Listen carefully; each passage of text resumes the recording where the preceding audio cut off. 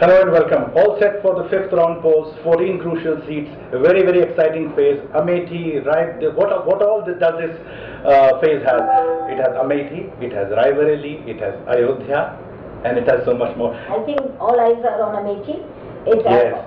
The four members of Gandhi's have represented it since early 1980s. Yes. Only twice has the Congress lost here. Yeah, and you had Sanjay Gandhi, you had Rajiv Gandhi, Sonia Gandhi and Rahul Gandhi. But they never faced the type of the fierce contest that they are facing today. Yes. And today BJP has made it an issue. It is a prestige issue for BJP to defeat Rahul. Absolutely. You have been there and you have seen the aggressive campaigning by Smriti Irani, who's working very hard along with the BJP cadres, and the PM has also addressed rallies, and I suppose that Amit Shah is also going. Amethi is caught between loyalty and newfound reality, which in essence sums it up. How this contest is shaping up. Rahul Gandhi, BJP is building up the narrative that Rahul Gandhi is, contesting from the Wayanad is a sort of admission of defeat. The Congress is claiming that perhaps this is but natural, and this will fit the two constituencies in competition with each other. So it's all boiling down very nicely. But they are not putting the same kind of focus on rivalry. You said loyalty and reality. I would say it's between aspirations and bonding, and emotions and sentiments. Yes. Because most of the Amethi people are very, very close to, they have a personal rapport with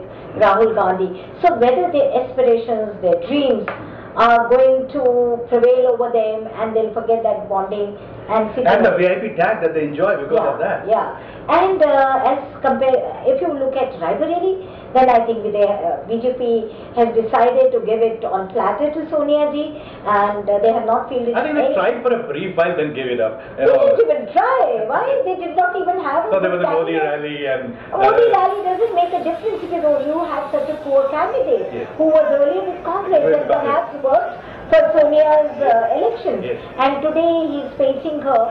Just in MNC, and Sonia Gandhi, she has been party president. There's no comparison between the profiles of the two. And also because Raebareli is a seat where even today, if you talk to people, and especially women in the interiors of villages, and they'll say, "Oh, Indira Gandhi," or they'll say, "Okay, we remember hand, the symbol of Congress."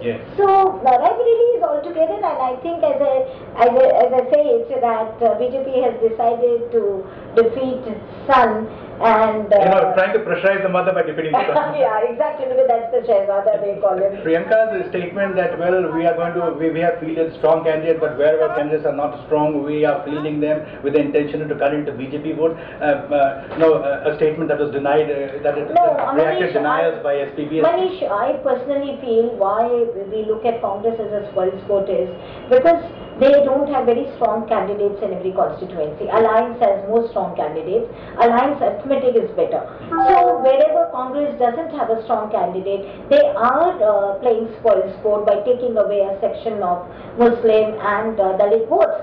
Coming to when they say that we are damaging BJP, I doubt, because Brahmins are solidly supporting BJP.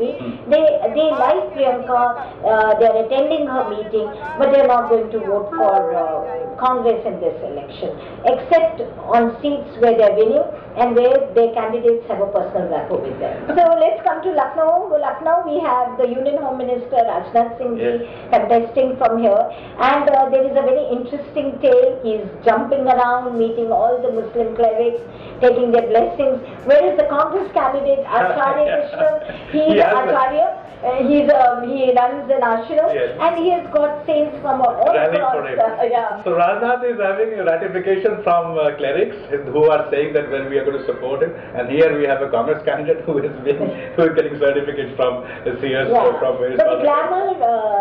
Sonakshi Sinha is the glamour. Sonakshi Sinha is campaigning today in Lucknow, and Shatrughan Sinha, he is supporting SP candidate here, but she is his wife, and he says he can do. So I think Lucknow is a very interesting constituency, and Rajnath Singh is on a very safe wicket. Perhaps it's the margin that is worrying him.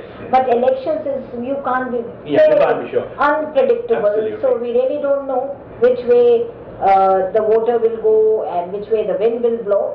As they say, the game is not over till the last ball is bowled.